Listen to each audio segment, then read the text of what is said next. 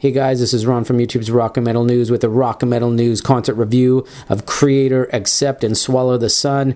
Took place on September 21st at the Rickshaw in Vancouver. What a crazy show, crazy night, and the crowd was awesome. Thanks to Invisible Orange and Scrape Records for bringing these guys to town. Swallow the Sun set the tone off just perfect.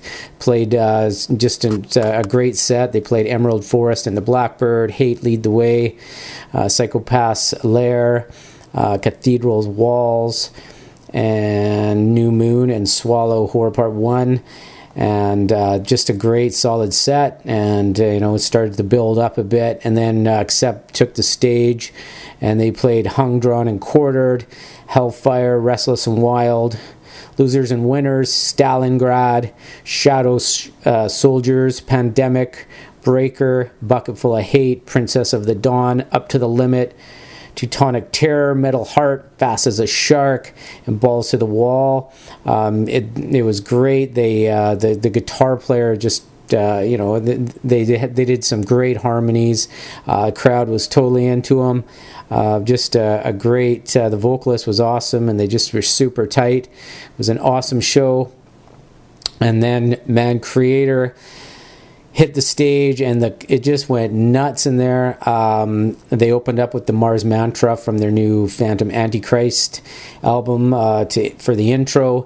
And if you don't have Phantom Antichrist, go out and get it. It's just amazing. It's going to be one of the best CDs of 2012. Then they opened up with Phantom Antichrist, and they played From Flood into Fire, Enemy of God, Phobia. Crowd was going crazy. Hordes of Chaos. Civilization Collapse. By this time, basically everyone was melting. It was so hot in there. They played Voices of the Dead, Extreme Aggression, People of the Lie.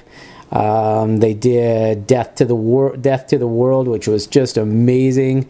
They did the intro of Coma of Souls, and they played Endless Pain, Pleasure to Kill, the Patriarch, Violent Revolution, Betrayer, Flag of Hate, and Tormentor. It was just absolutely a nut show, and definitely check these guys out. Kreator always put on an awesome show, and it's just a great bill. Just a great bill. Just kept building up until it went nuts when Kreator hit the stage.